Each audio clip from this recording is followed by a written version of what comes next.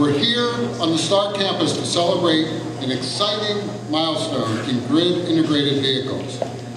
These little cars pack a lot of power, and thanks to a partnership between the University of Delaware, NRG, and PJM Interconnection, they're giving that power back to the grid. This has not been done before, certainly in North America, I think probably in the world. So this is the first time that a fleet of electric vehicles will be offering a service into the electricity markets and being paid for providing that service.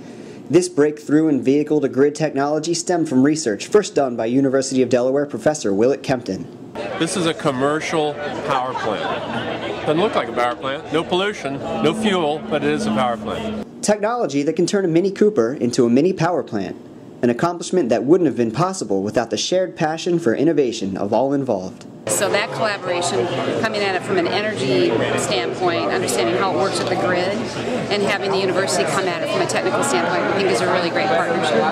Well, it's a great day for the University of Delaware, NRG Energy, who has put money into this project to help further development of the technology, and for PJM. This is a new technology for us and for our electricity markets, and we're really happy that we have electric vehicles now participating in the marketplace.